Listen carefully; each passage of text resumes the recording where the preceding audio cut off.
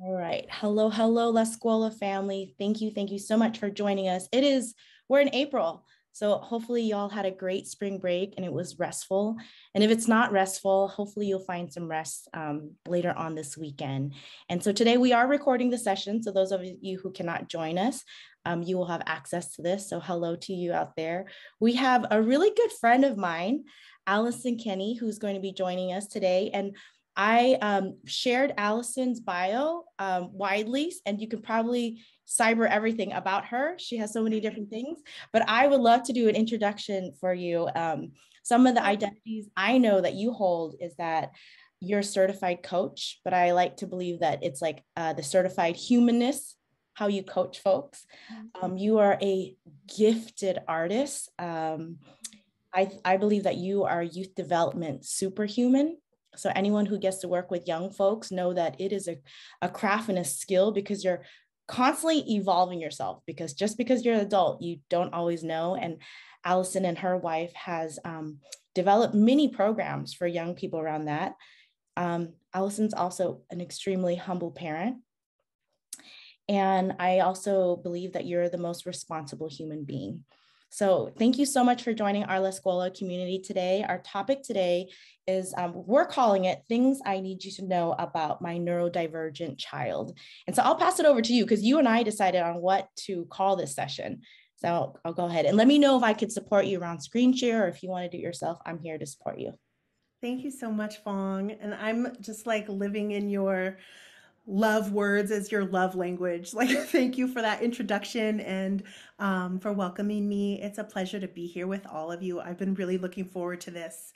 And before I jump in, I'm actually going to start with our title and bring in some words that were anonymously submitted by parents, some from this community, some from my community, some from me and my wife personally, without sharing names, but wanting to bring forward some experiences to just hopefully have a heart-opening moment to start off our session. So here are some of the ideas that came forward when we asked folks if they were willing to share and have it shared here. What I need you to know about my neurodivergent child. She pushed a kid on the playground because she felt terrified. She's not aggressive. She has PTSD. What I need you to know is she never leaves anyone out. That my child is not badly behaved, that there's a reason for their reaction. What I need you to know about my child is they are the most generous person I know, that it is so isolating sometimes. What I need you to know is that whenever possible, see people and interactions through an MGI lens, most generous interpretation. What I need you to know about my neurodivergent child is that sometimes she screams for hours at home, and I don't know why. It could be the lighting or the fabric or the time of day. I don't know how to help her. What I need you to know is I don't want to apologize for my son to people. That my kid has natural and valid abilities and emotions that are behind all their behaviors. What I need you to know is to ask, listen, and believe people when they tell you what they need to feel included in the group. What I need you to know is I don't want him to hear his diagnosis explained to strangers. What I need you to know is my child has a different way to code the world. To please give my family the benefit of the doubt that my child is brilliant and should be celebrated.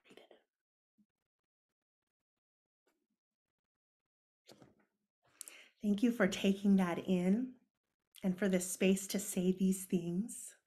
And I'm just curious, welcome if you're just joining now. I know many of you are in transit.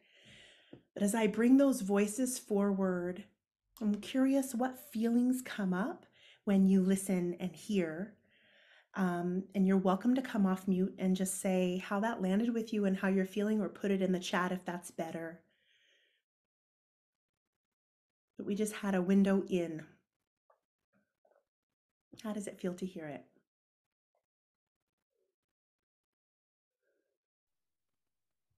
I'll go. Thanks. It feels,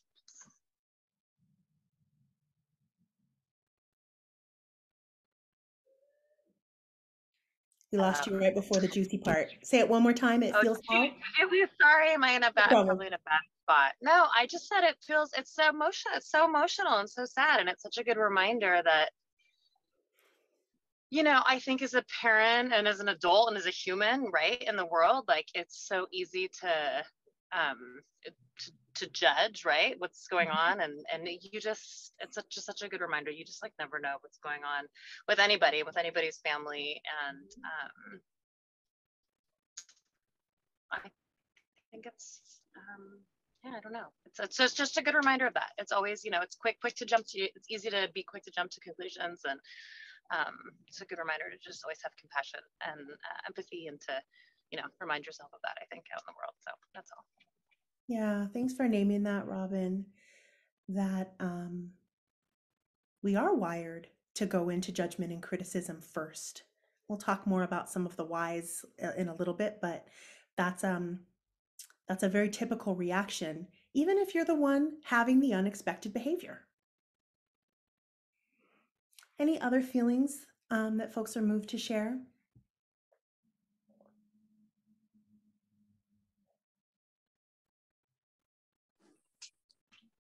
I would say for me, sadness. Yeah. Mm-hmm. Mm-hmm. I mean, I could imagine the pain and the feeling of isolation that many kids feel in that situation. Mm-hmm. Yeah. And parents too. Mm-hmm. Totally. Thank you for naming that. I came on a little bit late, but what I got from it was just, you know, barriers of understanding, you know, just not understanding, having the empathy basically to understand what somebody's going through. Yeah, thank you for naming that. And just that word empathy. One of my hopes for tonight is that we can all walk away with a little bit of a process to activate our empathy when it's stuck for a moment. And that we actually can tap into a well of empathy at any time, but it takes some conscious, intentional work. And there are many barriers. So thank you. Mm-hmm.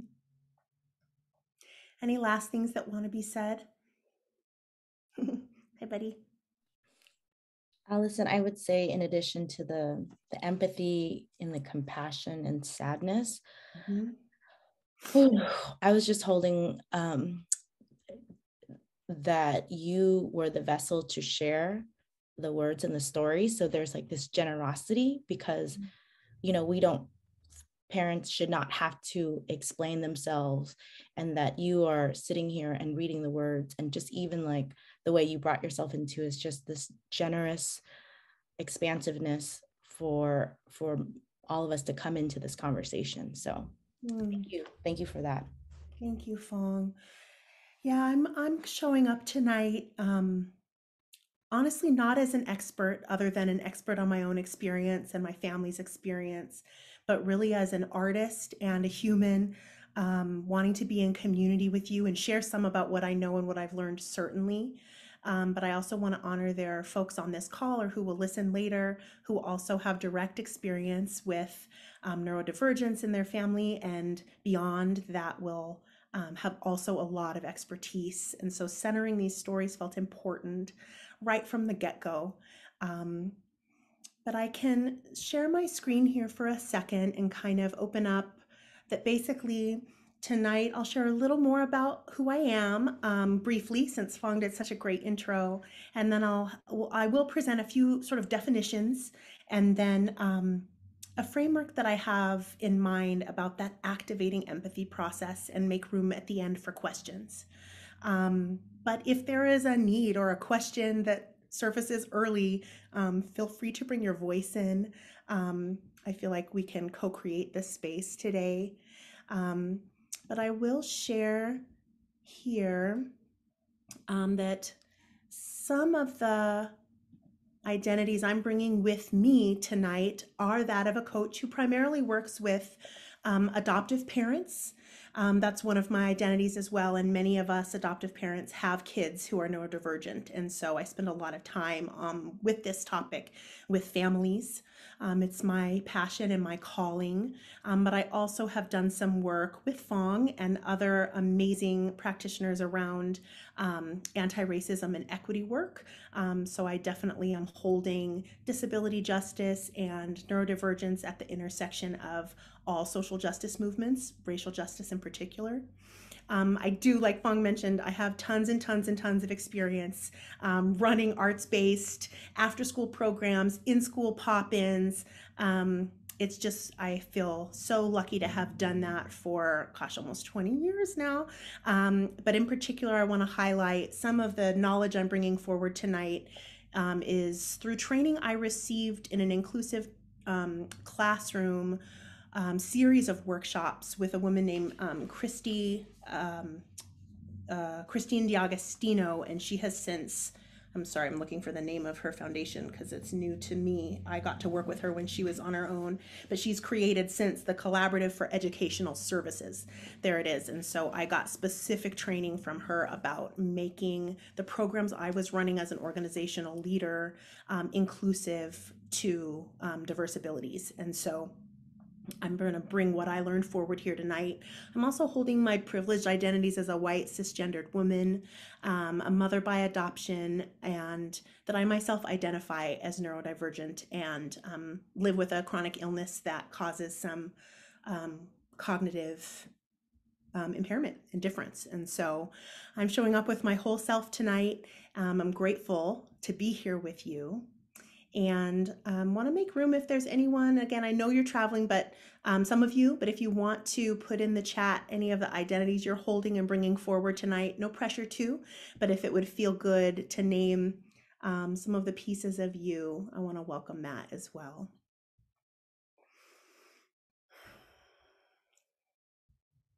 Something I can tell about this community is that people seem to show up with their whole hearts and whole selves, and that's such a gift. So let's just start with the question, what is this word neurodivergent? For some of us, it may be brand new. For some of us, we know it really well. And I started with a dictionary definition of this word on purpose. It's a little bit cringy.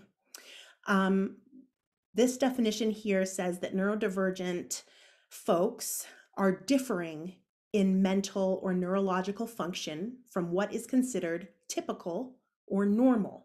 Cringe, cringe, cringe.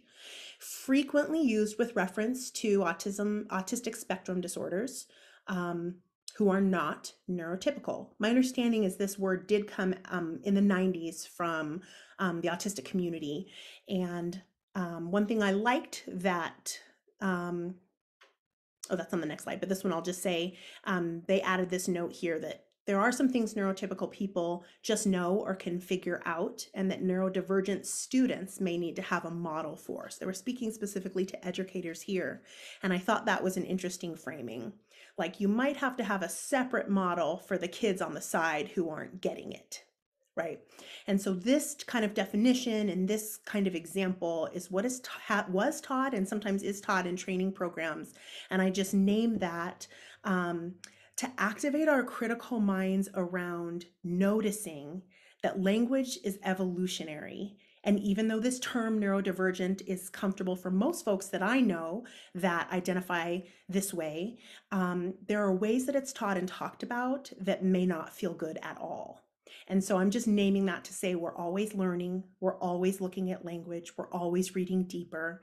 And I'm going to bring in a quote from Dr. Nick Walker here, who offers as an autistic person who identifies as neuroqueer, so a much more radical offering for this same concept. They write, all we need to do is take stock of our words, concepts, thoughts, beliefs, and worries, and see whether they make sense if we throw out the concept of normal. The concept that there's one right way for people's brains and minds to function. So as we're learning, I want to bring this neuroqueer perspective forward of if we're presented with a false binary that there is normal and not normal when it comes to how brains work and when it comes to diverse abilities, that can be a little red flag for us. A little like, nope, no thank you. I don't buy into that. Similarly, neurotypical, this is a dictionary definition, is described as not displaying or characterized by autistic or other neurologically atypical patterns of thought or behavior. I do like that they name neurotypical individuals often assume that their experience of the world is either the only one way or the correct one.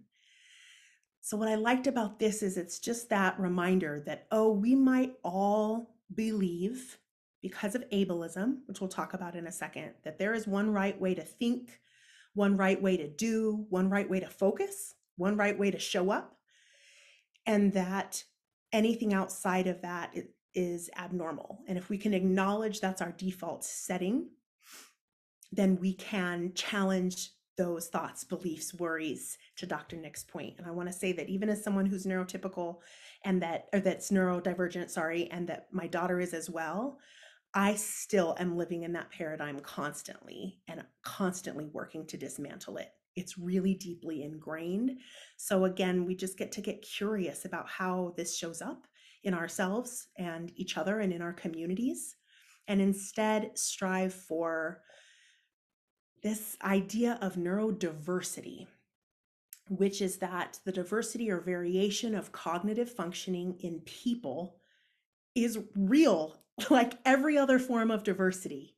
There's not a normal standard that everyone else is an exception to the rule.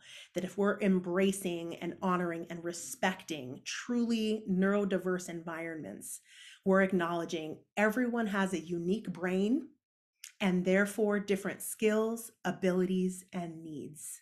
And I do like how this was phrased. This to me is a quote you could say to a second grade kid. Everybody has a unique brain. Well, we know everybody has different skills, right? We all have our abilities. So it's not that we would need to point out on the playground, that kid has different abilities. It's instead this normalizing and creating a culture of respect for neurodiversity, like we would with every other kind of neurodiversity.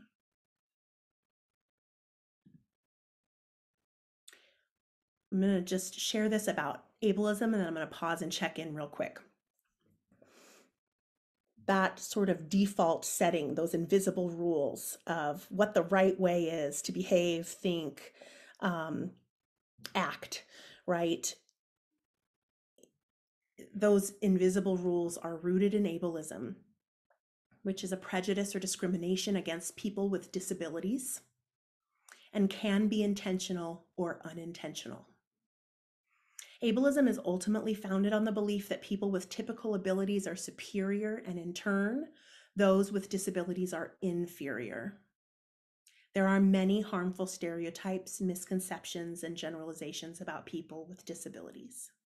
So I know I switched from neurodiversity to the word disabilities. That's like a 2.0 workshop to go into. Do people that are neurodivergent also identify as disabled? Are they the same thing? Are they different? What do the laws say? That's like really juicy stuff to research. What I can say here is that there's an interconnected web between the two pieces. And why I wanted to bring it here is because the disability justice movement is working so hard to root out ableism as an aspect of white supremacy, that it feels important to name here. That this idea that certain bodies and brains are superior is rooted in all systems of oppression. And so the other thing I'll say here is that each of us is the expert on our own experience. So if someone identifies as neurodivergent, they may also identify as disabled or not.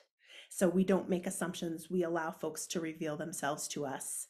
And that's an opportunity for trust building when someone wants to share and explain the why. But let me just pause here and make a little room.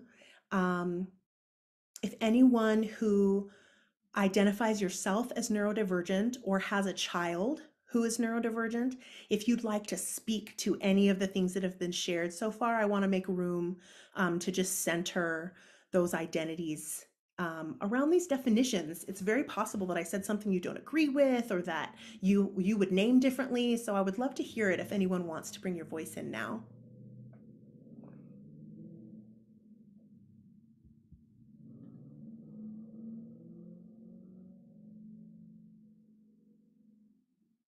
Oh, great. I'm learning that the chat is actually not working. So that's great. So then I'll just, we're not using chat tonight. So no problem.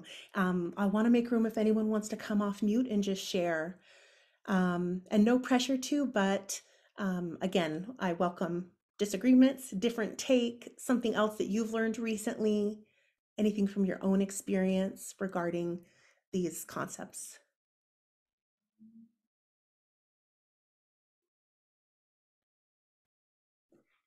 I'll say something. Hi. Please. Hi, Sarah. Hi.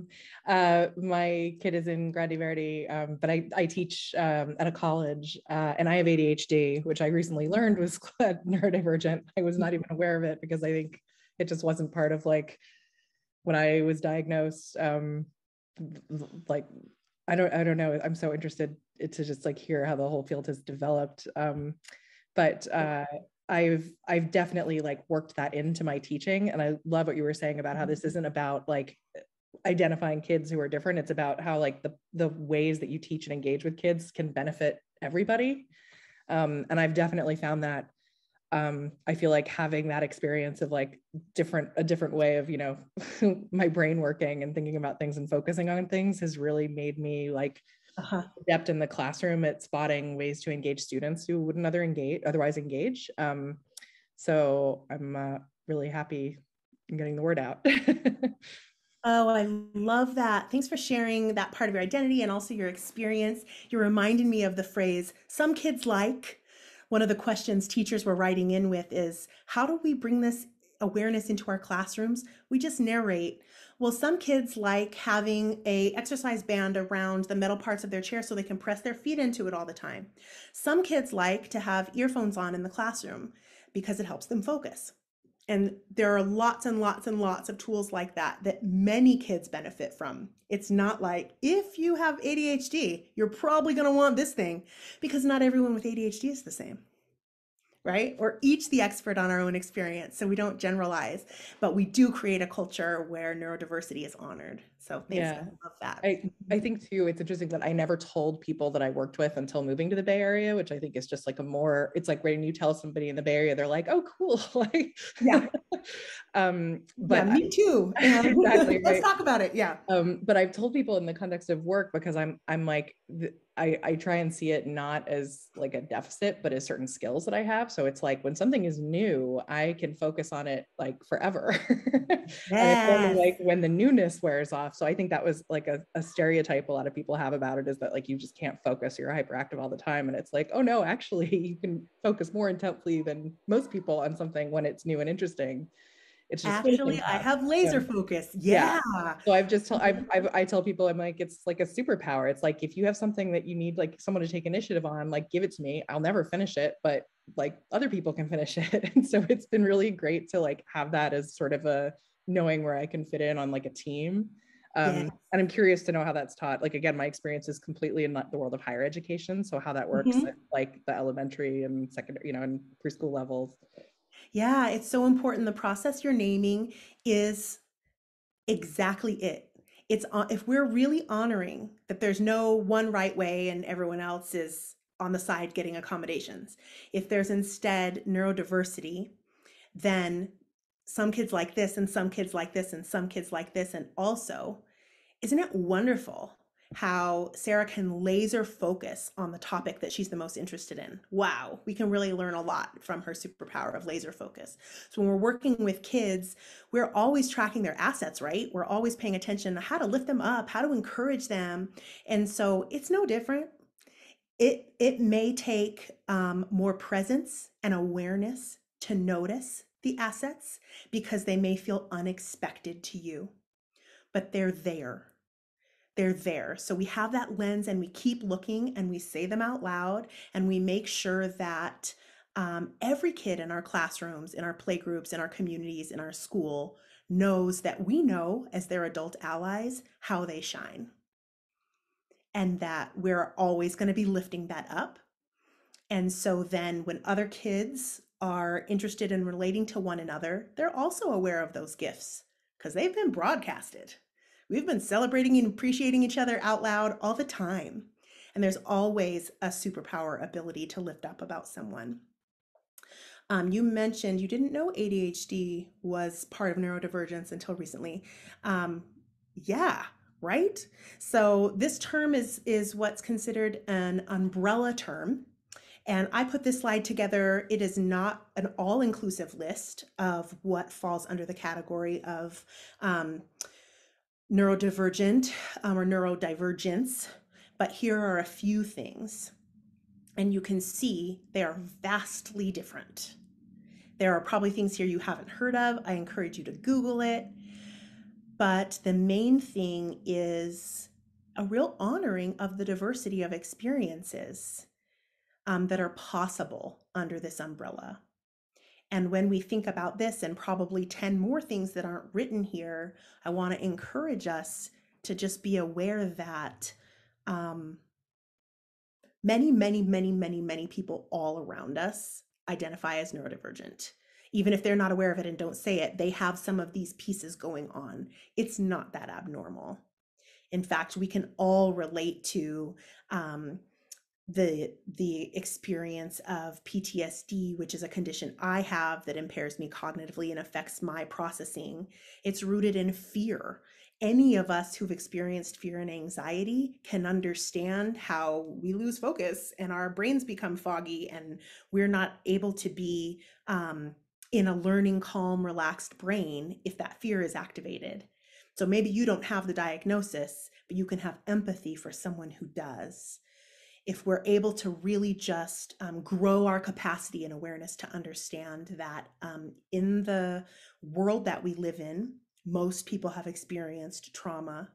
Many people have all kinds of processing to cope with this planet that we all share.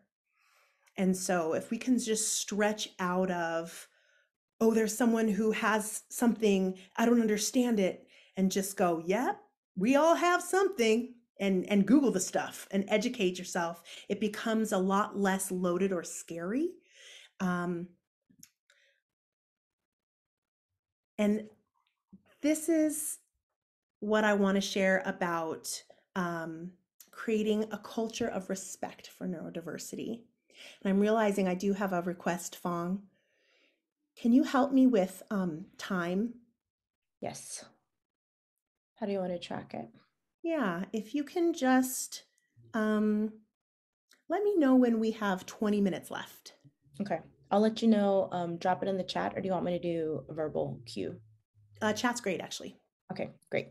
Thank you so much. Okay, because I really want to make room for everyone's questions.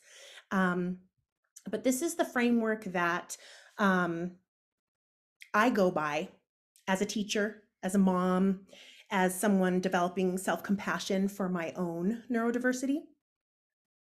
I want to offer this notice, narrate, normalize as a way to activate our empathy and create this culture of neurodiversity and respect for it. So when I share notice, this is that mindfulness piece. This is when we go, oh, I'm in a grocery store and I see a kiddo throw their body on the ground and start kicking and screaming, but they're not a toddler, they're 13. I am afraid and frozen, and my 6-year-old is with me, and I'm noticing maybe judgmental thoughts. Right? Here's a scenario. The noticing is becoming aware of what our brains and bodies are doing in response to what some might say is unexpected behavior. That's a phrase I got that actually might be outdated now. I should look it up. But my point is, if it's unexpected to you, it may create that reaction. And so we can notice and we can be aware. oh, I'm triggered, I'm feeling something. What are the feelings? Take some breaths, whatever you do to center yourself and just go, oh, something's happening here. And we can have that critical thinking. Are the feelings and thoughts I'm having, are they rooted in ableism? Are they rooted in another system of oppression? Like, where is this coming from? And I offer that because I've found in my coaching with clients that the best way to interrupt negative thinking and critical voices is to call bullshit on the system where it came from. Pardon my language, is to say like, oh, there's ableism. I don't actually believe that. And it takes some practice, right, to notice. But if I see that child on the floor and I'm thinking, that child is way too old to behave that way. So that's my belief that children should behave a certain way at certain ages. And that should is that definition of normal that Dr. Nick is talking about. So that's ableism. So I can start cultivating an awareness of, oh, that's an ableist thought. Okay, hello. Let me distance enough and decolonize that thought to go, what do I actually believe here? And so this is like that, just that self-awareness and being with yourself, to notice, to breathe, to name what's going on, and to ask yourself, what am I choosing to believe? Am I making up a story about this kid on the grocery store floor? What am I choosing to believe?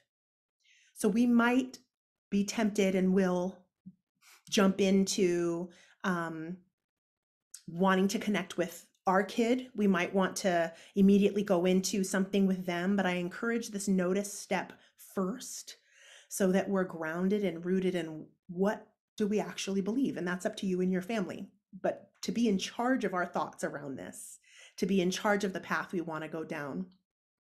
And then the second step of the framework I'm offering is narrate. And I want to give Chrissy D'Agostino the credit for this tool, but also I've heard it in every therapeutic setting I've ever been in with my daughter and her therapists, that the biggest gift we can give to the communities we're building, families, classrooms, school communities, is to narrate with curiosity, compassion, and non-judgment.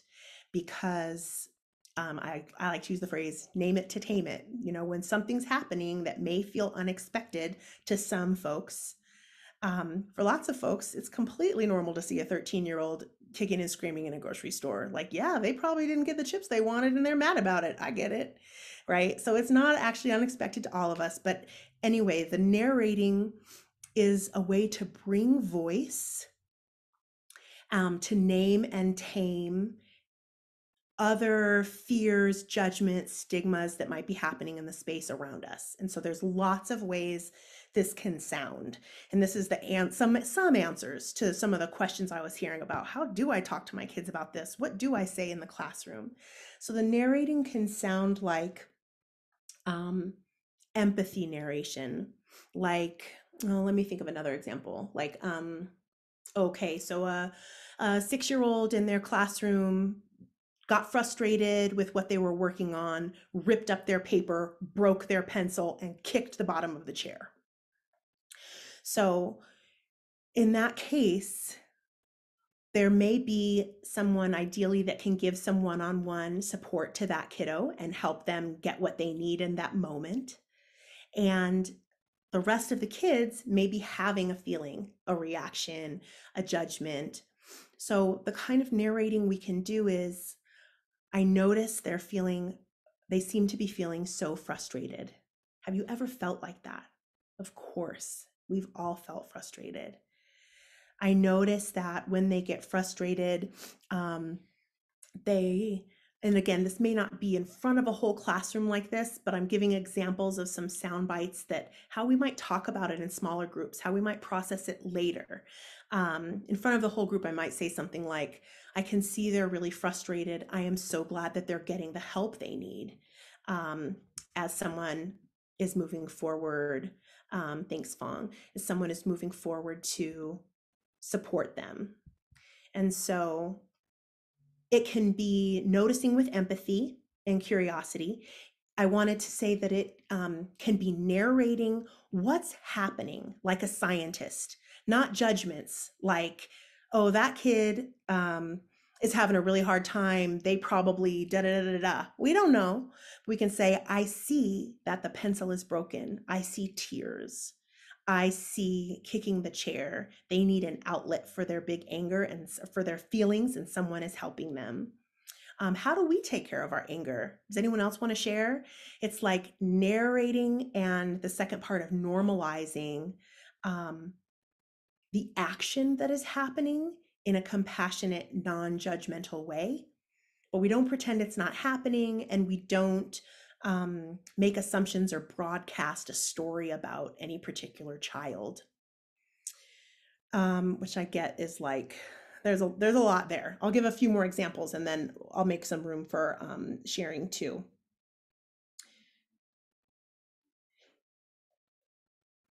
This is a good place to narrate. Everybody handles their frustration in different ways. Everybody learns this lesson in school in different ways because everybody's brains are different. So some people have a teacher help write out the notes. Other kids love writing out the notes themselves. Others are still learning and write parts of the notes. So we're also narrating just different ways people enter into the learning space and what happens and what is possible, and we normalize those tools. We narrate, yeah, for some kids, it can feel really good to have a chair that they rock in. It actually helps them learn and focus better. Isn't that cool? What helps you learn and focus better? A phrase that I got, and this might not be one that works for everybody, so I'm really open to hearing if you have a kiddo with neurodivergence, how this feels to you.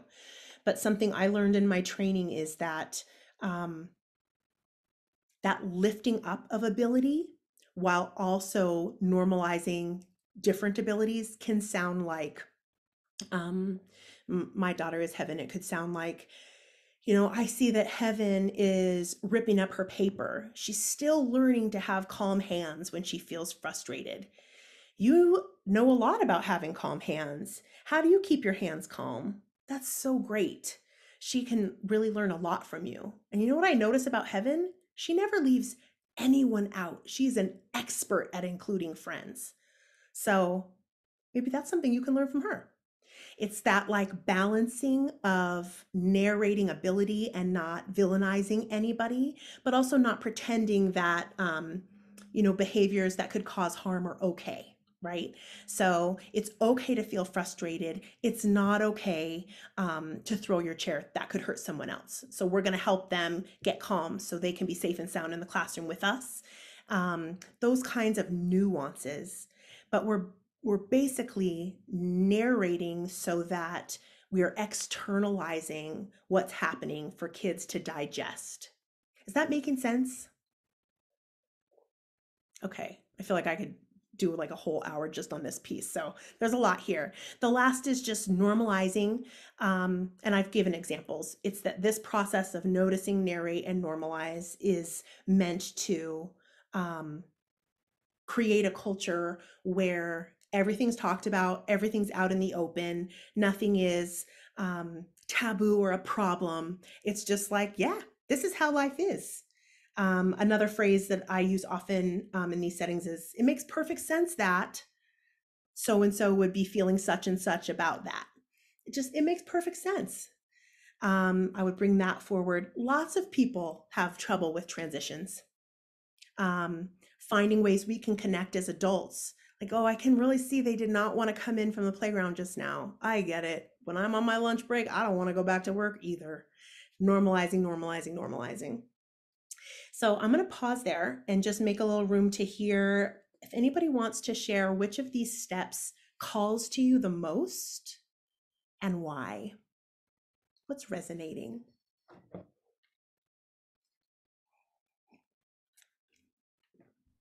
Allison, I just wanted to say, actually, I really just appreciated the narration examples. Like it's very helpful for the classroom, especially as an educator, just to hear you walk through that. So I just want to say thank you. I really appreciate those examples.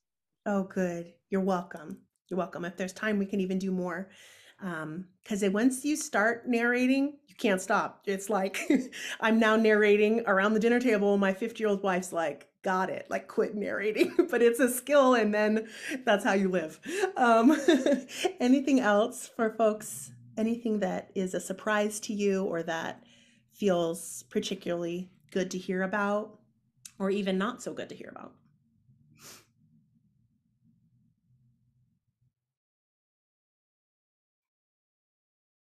Cool. Okay, then I'm going to share with you one of my favorite quotes, and then I'm going to stop screen sharing and make room for questions. Do y'all know Sonia Renee Taylor? Give me a nod if you've heard about her. It is my pleasure to introduce you to her. She's one of my favorite people in the world. She's not a friend of mine. She's an incredible thought leader, and she identifies as neurodivergent. She's a Black identified queer woman who is the author of both the book and the movement and website and workshops, My Body Is Not an Apology. And if you haven't read that book, I recommend it as like foundational to what she talks about in this quote. Her stance is this: body terrorism, so we could think body and brain terrorism, is a hideous tower whose primary support beam is the belief that there is a hierarchy of bodies. I would add, and brains. We uphold the system by internalizing this hierarchy and using it to situate our own value and worth in the world. And I just love that terrible image she gives us of this hierarchy. And so if we are creating a neurodivergent culture, we're dismantling this hierarchy of brains and bodies. And that is my hope and my wish for every classroom and every home and every like school community. And I just love her. So with that, I'm going to pause talking for a second and just make a little room for questions that are emerging now. And then I also have some on the page I can speak to, but let's start with who's in the room. What question or scenario is coming to mind that would feel good to get some input on?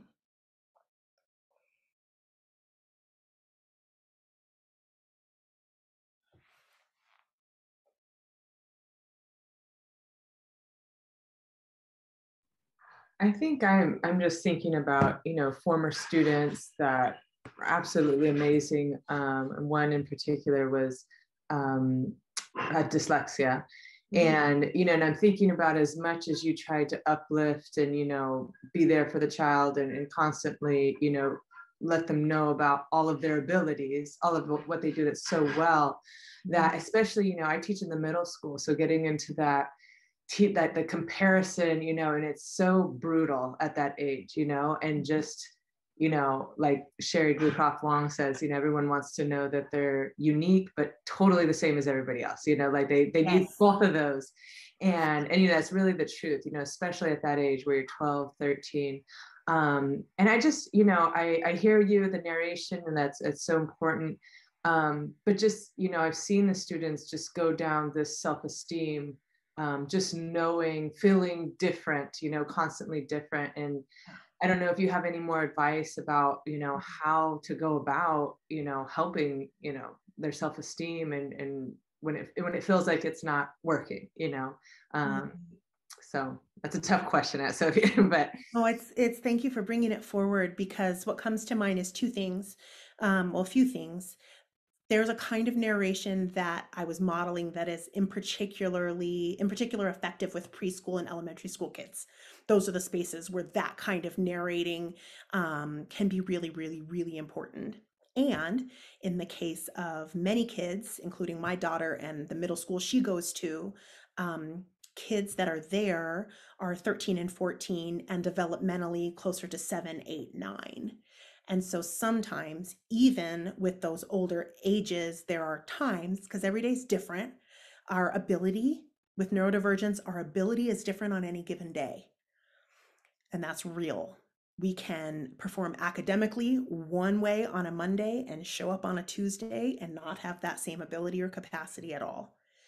We also, in the case of many kiddos, can show up sort of emotionally at different ages at different times, which I'm sure you've seen in your classrooms. And so that's a complexity I want to honor, that you may have a 13-year-old who's feeling 6, and while not in front of the group, the one-on-one narration could actually be really effective. Like when my daughter is triggered, she needs 3-word phrases.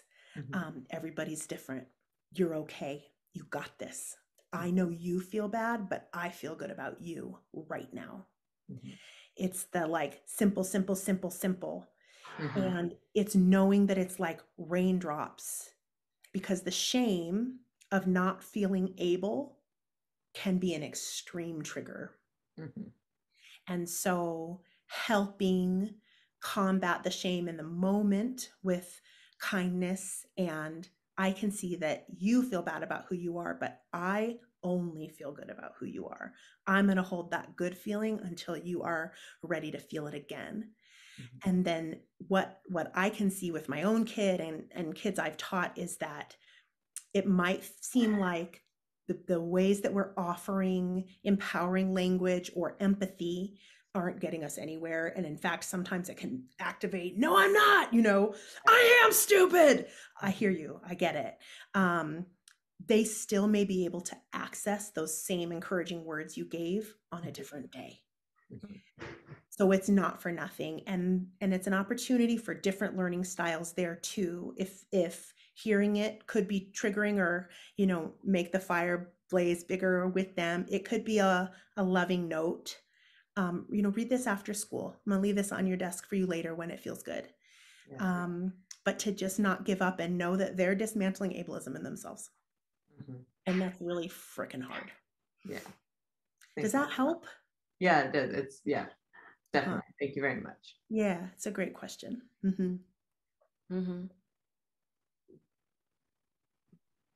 Allison, I was wondering if you could, I love this framework, the notice, narrate, and normalize.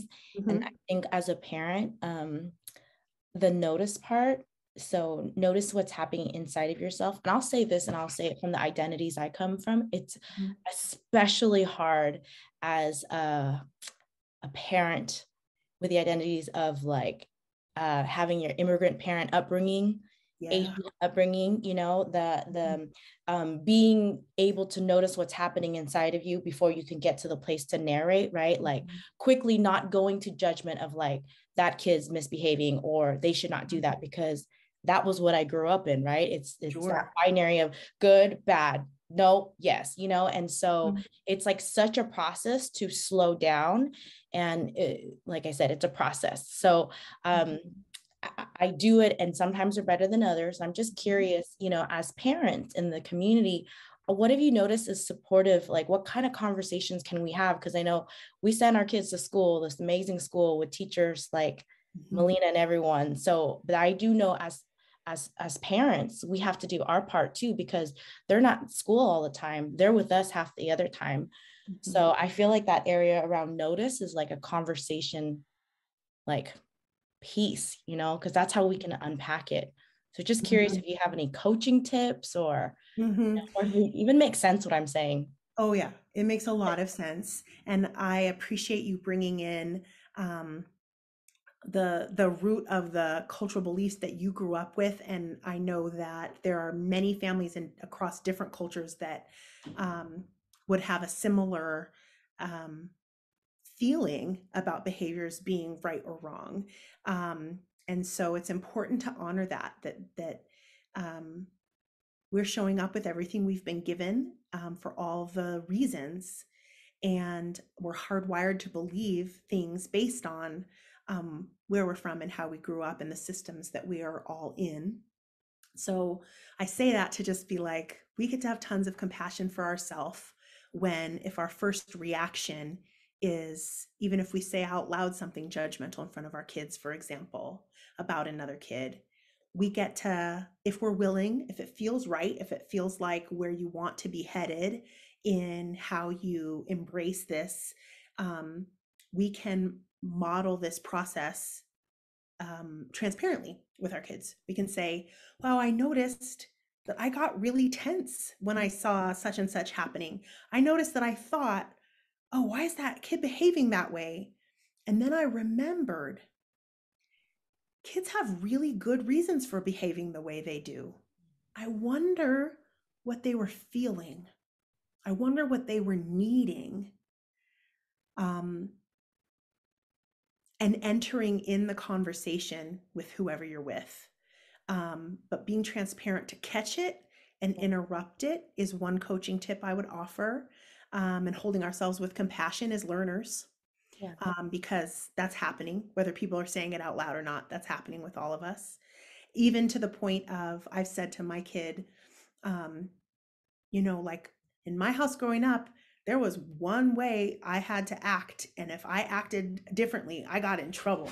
So in our family now, what I really want to do is, if you're acting in a way that I don't understand or feel mad about it first, I'm going to really try to pause and say, what are you needing? What's going on? Can you tell me about it?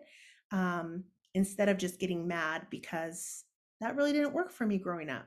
That would be my example. And so it's just like narrating upon narrating upon narrating and activating that empathy, even if we don't feel it authentically till the next day or a week later.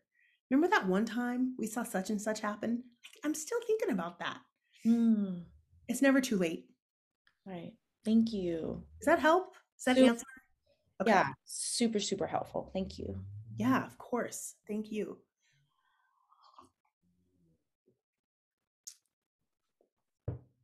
Let me bring in a question that was sent in ahead.